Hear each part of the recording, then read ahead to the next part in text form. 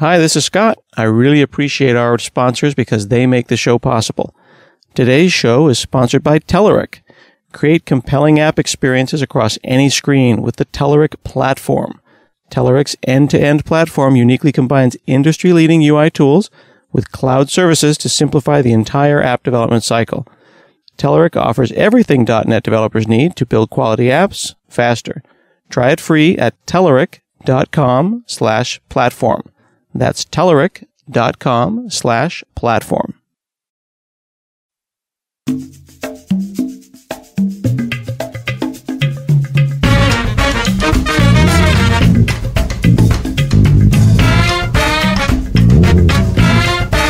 From HanselMinutes.com, it's Hansel Minutes, a weekly discussion with web developer and technologist Scott Hanselman.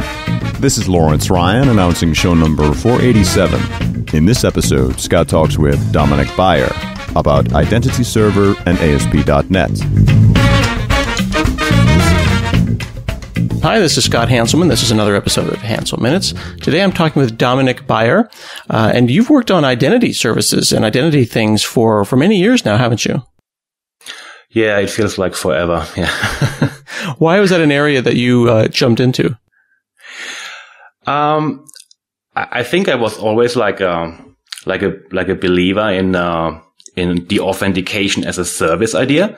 You know, like way back when I installed Windows for Workgroups, yeah, like the first mainstream way to connect machines in a home network kind of thing. Mm-hmm. You know, you had this idea of Windows that you basically could seamlessly access resource on the network, like file shares and printers and so on. But to make that work, you had to go to every single machine and set up the same account with the same password everywhere. And if you wanted to change your password, you had to go to all of the machines and change your password and so on and so forth. And Microsoft fixed that by, introducing the idea of a domain, mm-hmm. like the Windows domain. And that's where I got interested in authentication protocols like, NTLM first and then Kerberos. And, the idea of a domain and the domain controller as a technical means to it solved this problem. Yeah, like single sign-on across your machines, and the account only lives in a single place, and there's a service in your network that provides the authentication for all of the things that are interested in it. And that kind of got me interested. And that's funny. I remember that. Like you're bringing back a point of pain from the past, where we had to run around to every machine and make sure that the same users and passwords existed on the same machines. Looking back, Exactly. What a stupid idea that was. Yeah. And I by the time that was roughly the time when I, finished university, and that was, the late 90s, kind of, the NT4 days, and then Windows 2000 with this really exciting thing called Active Directory and the protocols. And, it was really interesting and technically amazing how this stuff worked. And,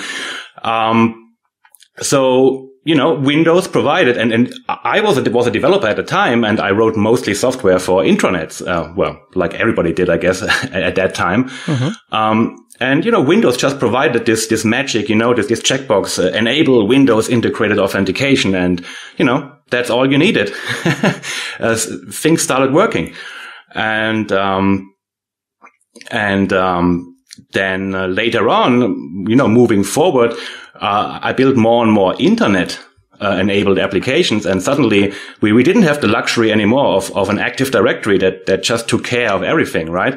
Suddenly, because Windows authentication only works if all of the parties are in the same domain, like the client and the servers and the users and all that.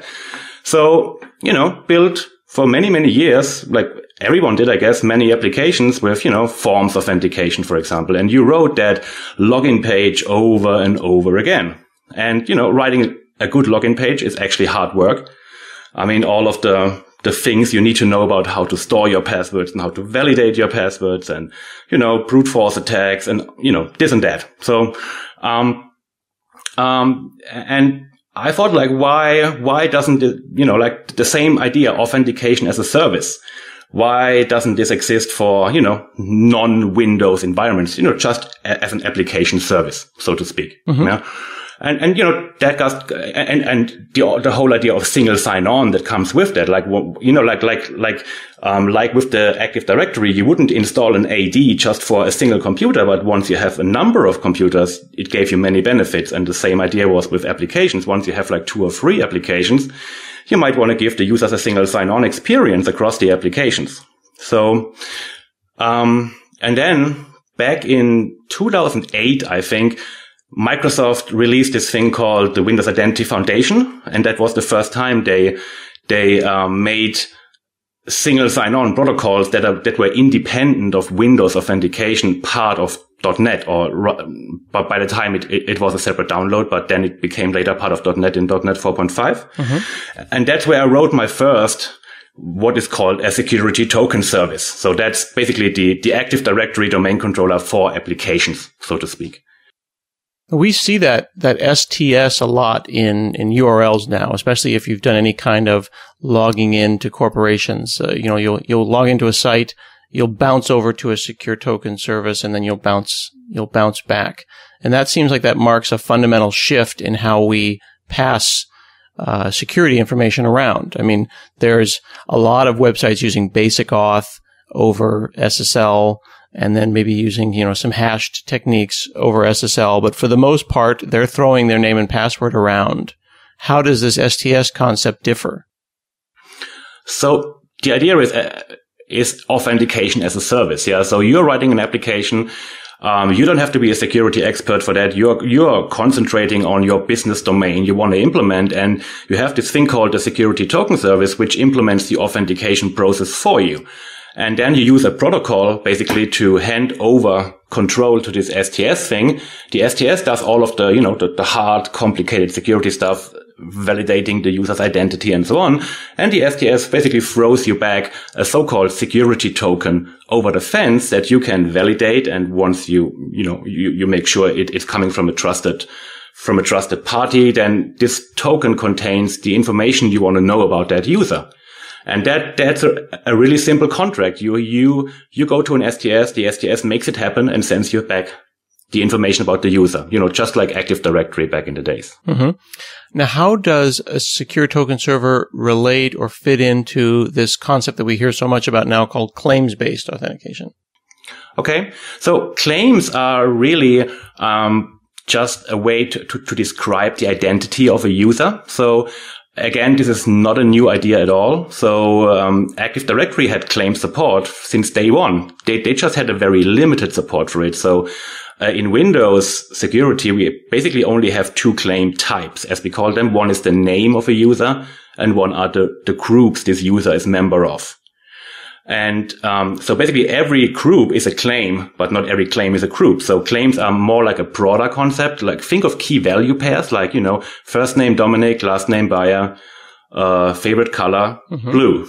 Yeah. So basically a way to describe the identity of a user using key value pairs or statements, as we call them in claims-based identity. Okay. And when you're passing claims around, do you pass less information or less context? Do you have to do less because you really only care if someone meets the claim or not? You don't need all of the information about them. Well, typically, protocols have a way of telling the STS, which claims you are interested in. Mm-hmm. So for example, you can say, hey, I want to know profile information about Dominick. So that might be the first name, last name, his nickname, maybe a link to his profile picture, stuff like that. Mm. Or you might say like, okay, I need his email address, or maybe you only care about having a unique ID of the user that you can use to correlate local information with that user. So that's basically up to the application asking for those claims.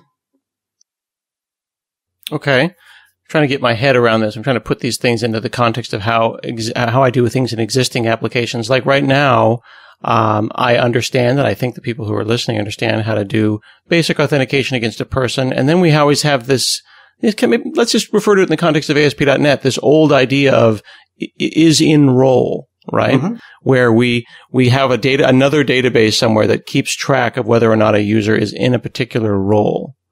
How does that differ from passing a claim around? Like, is the claim cryptographically significant somehow? Well, again, the way this works is typically, I mean, let's relate that maybe to forms authentication in ASP.NET, because that's a close idea, yeah? Just that the form now doesn't live anymore in your own application, it lives in a central place. Okay, that's a very good example. So like in forms authentication, you always had to provide the login URL in your web config, for example. Right. But this had to be a local URL in your local application. The way these authentication protocols work is you specify basically a URL to some other server's login page. Right. Okay. And then the user gets bounced to this server. This server is connected to the database that holds the password of the user, for example, and also holds, other information like his roles, for example. And then once that central authentication server is done, it passes the information back to the application that was asking for it. And the way the physical format it passes that back is called a security token. So that's a cryptographically sealed data structure. And this thing contains the claims, and which claims it contains depends typically on which claims the application wants to know about that user. Okay. So the thing that we passed around in the context of ASP.NET was an ASP.NET formatted cookie that, had some cryptography in it. But this new format, is this a standard? Has the world gotten together and agreed that this is how we store these things in cookies? So the cookie will and is still an private implementation format, because you don't use cookies to cross boundaries. So the way the authentication service exchanges the data with the client application, that has been standardized. And that is now called a JSON Web Token. That's basically a JSON formatted data structure, which has, key value pairs. And the authentication server passes the information, the claims, back to the client application using this JSON Web Token format. Then the client application validates the JSON Web Token and turns it into a cookie. And from that point on, it doesn't really matter anymore, because this cookie is a private implementation detail of the application. Mm-hmm. And there's a website that's jwt.io. Right. That's really very educational. It's a good way to go up and see tokens and then chop them up into their component parts. So yeah, I use that thing all the time when writing code. It's a brilliant way to debug your JSON Web Token, so to speak. Yeah. So you are playing with your token service. You want to see what's coming back. You just copy and paste this thing into the website, and they show you the contents, because JSON Web Tokens are base64 URL encoded. So, that makes it just easy to look, to have a peek inside of the tokens. Mm-hmm. Now, I have to say, though, as an old timer, a lot of this feels very familiar to the things that we were doing with, WS security, a couple of years ago, except it's curly braces instead of angle brackets. What are we doing differently, and how much of this is the past coming back versus new ideas? So all of these protocols, to be honest with you, they are just re-implementations of Kerberos. That's why I love this protocol so much, because it had all the ideas in it. So Kerberos was binary and obviously not internet friendly. Then the second wave was kind of WS security, as you mentioned, which was, like text and XML encoded and could be transported over HTTP. But the problem with WS security is that it's way too complicated. So you need like a fully featured XML stack on every platform you're using, which supports, XML encryption and XML digital signatures. And, with the advent of the small factor personal computers like your phones, for example, people were looking for something, that can be implemented with, JavaScript or, easier to use technologies. And, WS security still has its place. It's around, but, it is considered to be very, very heavy, especially for mobile devices. And you want to, people often use the term API friendly. So it must be API friendly, and it must be mobile friendly. And the JSON Web Tokens completely meet this criteria, because, JSON is the native format in JavaScript, and every platform out there can read and craft JSON. So now, JSON Web Tokens in the JWT. Let me rephrase. The JWT.io website comes from this company called Auth0. Right. How much of this is what you call de facto standards versus standards that someone's in a bunch of people in a room really agreeing on? Okay, so JSON Web Token is an RFC. It's a standard. All the protocols that I'm describing but haven't mentioned yet, which is called OpenID Connect and OAuth 2, they are all standards. So we are right now in a pretty good spot that we actually have standards that everybody agrees on. They are easy to use as, opposed to W security, for example, and they are interoperable. And so right now we're living in really good times for these kind of technologies. So on the ASP.NET side, there's been kind of a number of reboots of identity over the years, some more successful than others. And you've been very outspoken about what you thought was good and what you thought wasn't good. And is it true that you and your buddy Brock Allen kind of got together and said that, here's a better way to do identity? So Brock, I know Brock for I think 10 or 12 years now. And, when I started building Identity Server, the very first version was called Starter STS. So, which kind of transports what I had in mind, like giving people an easy start to get these technologies into their applications. And then it evolved over the years. And, so starting with Identity Server version 2, Brock and I worked together. So for the last 3 or 4 years, we've been pretty much, working almost every day together on the identity stuff. So you kicked it off and then you found your kindred spirit. Yeah, luckily. Because the first couple of years, it was all me, but it became too much work. To be honest. So, I was always as I said in the beginning, more on the protocol side of things. So I was totally interested in how to, implement these protocols that transport the tokens back and forth, and how to build the tokens and how to validate them and these things. And I remember Brock and I had a conversation a couple of years back, and we were angry about the original ASP.NET membership system, the membership provider.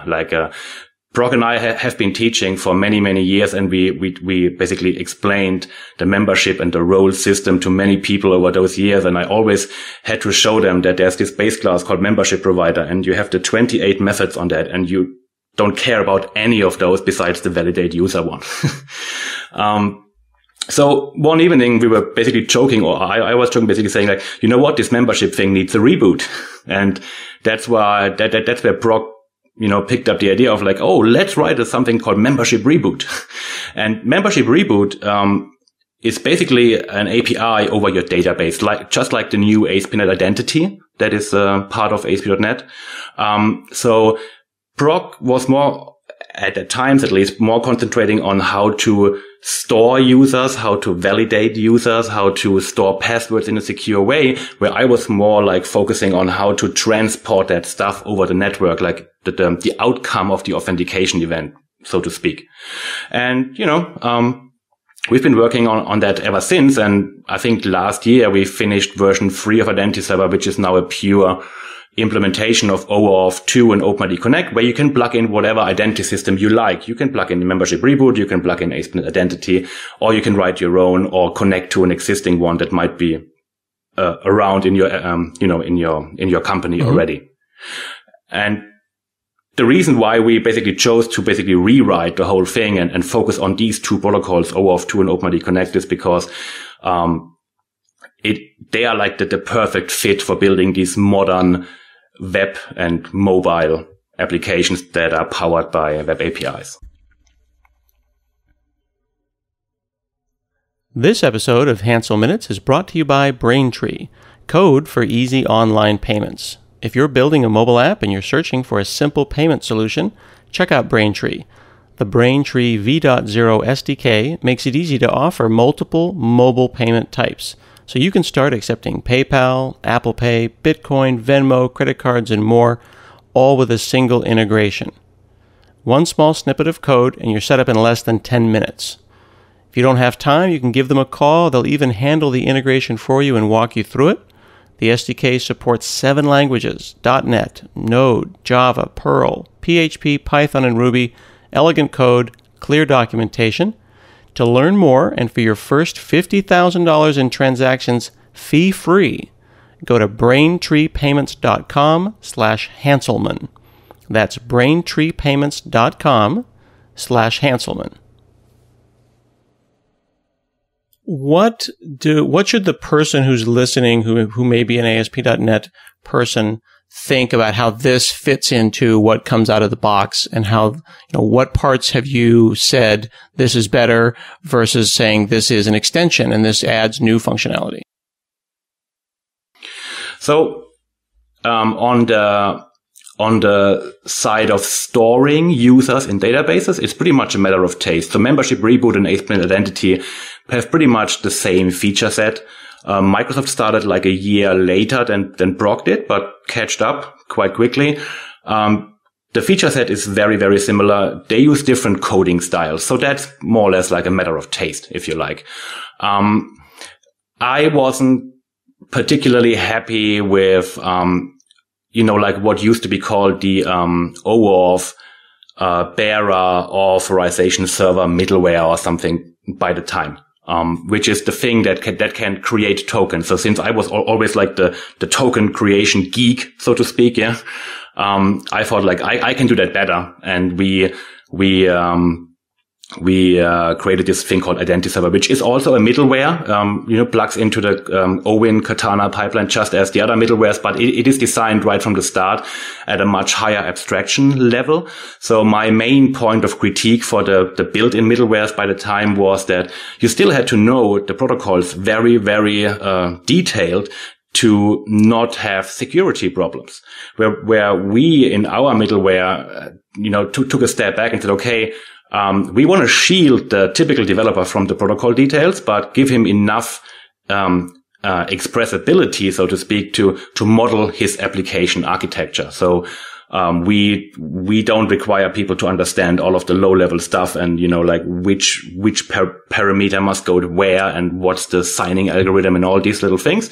We kind of give them 3 main things that they can model, which is clients, which are the applications that are requiring authentication, which are users, which are your humans, your carbon-based life forms in your system.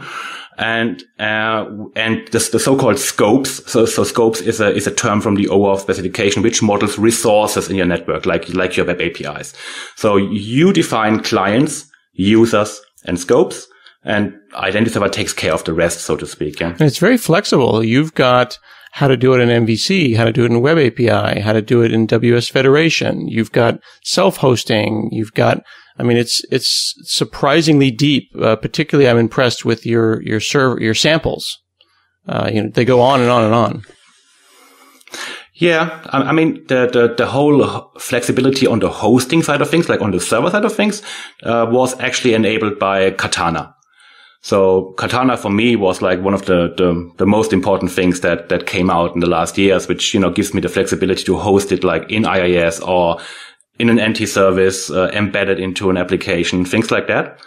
And then it turns out once you implement those protocols, which are really designed from the start to be cross-platform, and there are no barriers, for the clients to take part in that, you can write so many different clients for that. From highly powered .NET Framework clients to, embedded systems. As long as the client can speak HTTP, it can take part in that system.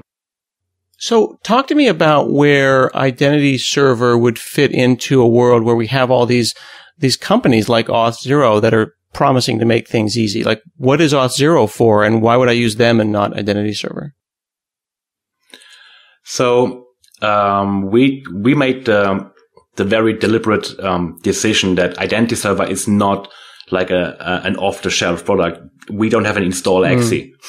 We are a framework, basically. So we require a developer to start using it, to start customizing it. So the whole point is we want people to be able to customize it.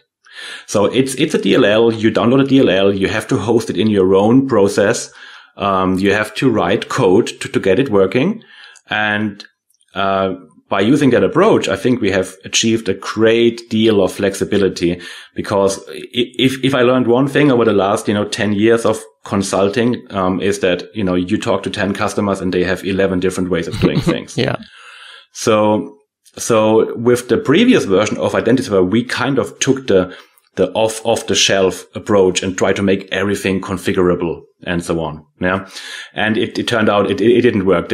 There were so many times people had to customize the source code to get what they want.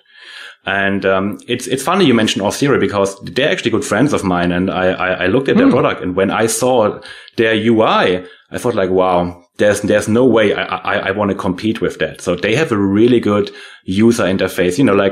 For Auth0 is made for people that don't want to own the technology in their own, in their own team. They want to be able to go to a web interface and configure stuff, and they are really good at their configuration story, and be done. Where we say like, we give you a framework, and you can customize it in much more ways than you can ever customize an off-the-shelf product. So that's kind of the distinction between us and things like products like Auth0. When you choose Identity Server, it's a .NET based library, so it mostly appeals to .NET shops, really, where people write C# code. And you have be prepared to have a developer or a team of developers that own that feature inside your company. Whereas, Auth0 or also Azure Active Directory falls in the same category. You're buying a hosted product. You don't have to host it yourself. You don't have to know that much about the internals as you probably need to know with our stuff. But you also have less flexibility. Okay. And the other thing is, especially in Germany, a cloud-only solution in the security space is not that interesting for most people in Europe, where, Azure AD is a cloud-only solution. Auth0 also has an appliance option, for example, but still, I think the main distinction point is a framework versus a product. Okay. That's a really good way to explain it, because it's confusing out there for people who are interested in doing it right? And everyone wants to do authentication right, and they want to do it in a way that solves all the problems that they have, future-proofs them. This seems to be we seem to have, as an industry, finally started to standardize in a way that we could write solutions that we don't necessarily have to rewrite again in a few years. I think that the main success story for Identity Server is that over the last 1.5 years now, where we've been integrating it into systems, we never ever had to customize the source code for a customer, for example. So they could just use the API service that we provide to customize it in any way that it fits their workflows, their existing databases, their, existing regulations, and, everything that is non-standard. And is that because you're just so pluggable and you've gone out of your way to make things pluggable? Yes, I think we, like the last 8 years or so of being in the security token business, kind of, we've found a good balance between, what are the things that people shouldn't know about or shouldn't have to know about, and what are the things that people want to change. And I think we are really happy with how that turned out with the version 3. Yeah. So if you hit identityserver.io, you're given the choice: Identity Manager, Identity Server, Identity Model. That kind of left me wondering what to do next. Can you explain those three things and what I'm supposed to do now? Yes. So strictly speaking, we are involved in 3 big open source projects, but we are only 2 people. So the main one we're working on is Identity Server, really. That is actually also part of the .NET Foundation. That's a .NET Foundation project as well. And that's the security token service. That's our OAuth 2 and OpenID Connect implementation. Then there's Identity Manager, and I think you wrote a blog post about that, a year ago or something, which is like a user management tool made for admins or developers. So, roughly speaking, it's like a replacement. Back in the days, there was the ASP.NET configuration tool or something, built into Visual Studio that allowed you to create users, to put them into roles and all these things. And that got removed at some point. So, Brock basically wrote this replacement for it. So it's a web-based user management tool. Not for self-service, because many people are asking for self-service, like, do we support things like change password and reset password? No, it's more like an admin or a developer tool. So you can, have a view into your user database. And again, we support ASP.NET Identity and membership reboot out of the box. And Identity Model is actually a collection of helper libraries that make, your life a little bit easier when dealing with this claims-based security. It's for both .NET and also for JavaScript. So we've written JavaScript clients, that's actually Brock's little project, JavaScript clients for connecting to OpenID Connect servers, like, for example, Identity Server. But there are also .NET-based libraries, for example, again, same idea, like an OAuth client, for example, so that you don't have to know the protocol. You basically say, give me a token. You use a library for that. So Identity Model are tools. Identity Manager is the user management story, and Identity Server is our token service. Okay, cool. And when I show up here and I click on Identity Server, is there a particular primary place for docs? Are you keeping them all on the wiki, or is there I know that you have got the Identity Server documentation site. What are you doing your docs in? Is this Markdown or? Yes, we're using Markdown, and we're using basically GitHub pages like Jekyll. So we are that turns it into a static web page. And the main reason we did that is, or the main feature I love about it is that when people want to improve the docs or find typos or whatever, they can just send us a pull request and we can update the docs. Yeah, or if they want to add docs to it, like we had that, like where somebody added more explanation to a walkthrough. That's so easy to do with this approach. And I really liked the page called The Big Picture that sits down and explains to you, how apps usually work and how apps work when you have all the different protocols plugged in, whether it be OAuth 2 or, how SAML works and OpenID Connect and how it all plugged together. Right. And also that there's another one called terminology, which I think is really, really important, which explains basically what are users, what are clients, what are scopes, because these are strictly speaking, the only three things you have to understand. Yeah. Fantastic. So people can check all of this out at identityserver.io. And definitely a big thanks to you and Brock. And do you have any other people who are helping, or do you have pull requests coming in? Yeah, it's amazing, actually. Yeah. So when we started with this version 3, we immediately kind of had a feeling that we were like hitting the sweet spot, because like this thing wasn't even done yet, and we had like hundreds and hundreds of issues, like people actually asking questions and improving stuff. And we have let me have a look. We have 23 contributors. Mostly smaller stuff, because there were not that many people out there which, have fun writing security libraries. Yeah, it isn't exactly high on my list of fun things to do, which is why I'm so glad that you guys do it. Yeah, I actually get a lot out of that. That's great. Well, thanks so much for chatting with me today. Yeah. This has been another episode of Hansel Minutes, and we'll see you again next week.